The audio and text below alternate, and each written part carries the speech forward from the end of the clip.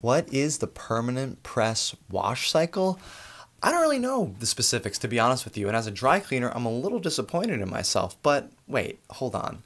Hey, Renee, can you help us out with this real quick? Hey Zach, how's it going? So for those who may not have seen my content before, hi, my name is Renee and I'm an appliance repair tech. So the permanent press cycle on both washing machines and dryers is actually named after permanent press clothing. And permanent press clothing is clothing that has either been chemically treated to resist wrinkles or it's made of synthetic fibers that are going to resist wrinkles anyway. Clothing that's wrinkle resistant is often made of synthetic materials like polyester, acrylic, and nylon. The permanent press cycle in most washing machines utilizes warm water for the wash, cold water for the rinse, a gentler agitation than what you would have in the normal cycle, and a low-speed spin. Basically, it's designed to ensure that your permanent press fabrics retain their wrinkle-resistant properties while still getting cleaned. By comparison, the normal cycle on most washing machines is going to utilize a stronger agitation and a faster spin. So if the clothing you're washing is made of wrinkle-resistant fabric, especially if it says not to iron it on the care tag, then the permanent press cycle is what's going to work best